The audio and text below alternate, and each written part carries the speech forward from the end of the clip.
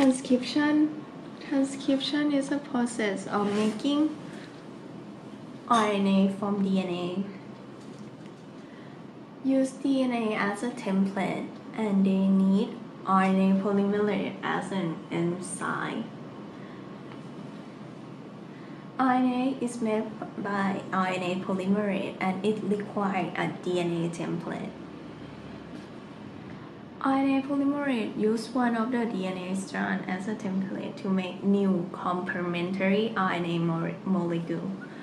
Transcription has 3 stages: initiation, elongation, termination. Initiation is when RNA polymerase binds to a sequence of DNA called promoter here, and found near the beginning of a gene. Each gene has its own promoter.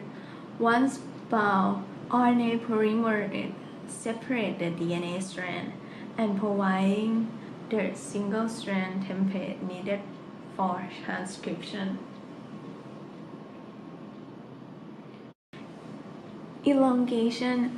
One strand of DNA, the template then acts as a template for RNA polymerase. As it leaves this template one base at a time, the polymerase builds an RNA molecule out of complementary nucleotide, making a chain that goes from 5' to 3'.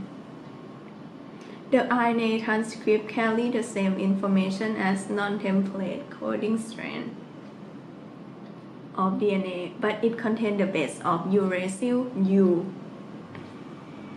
Contain U instead of T.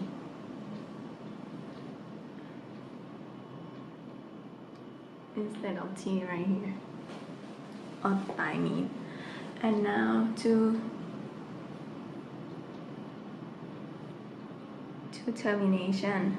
Sequence called terminator signal that the RNA transcript is complete.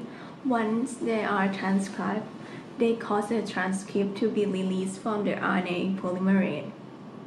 Synthesis new RNA in 5' to 3' direction and 5' to 3' RNA polymerase activity.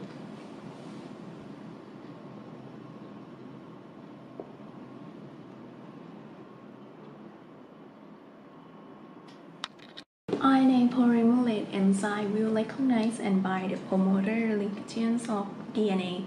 The enzyme forms transcription bubble where 2 DNA strands are separate. Then RNA polymerase adds new nucleotide 3' end of the new RNA chain to the transcription.